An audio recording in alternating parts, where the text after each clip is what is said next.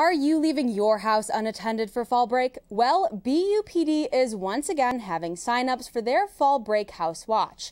Officers will be making rounds to check students' unattended houses between the 9th and the 12th to make sure all of your belongings stay safe and that no suspicious activity happens while you are away on vacation. This service is free to Bradley students. All you have to do is contact BUPD to have an officer come sign up your house for the watch. So if you are interested, call 309-677-2000 so they can get you on the list.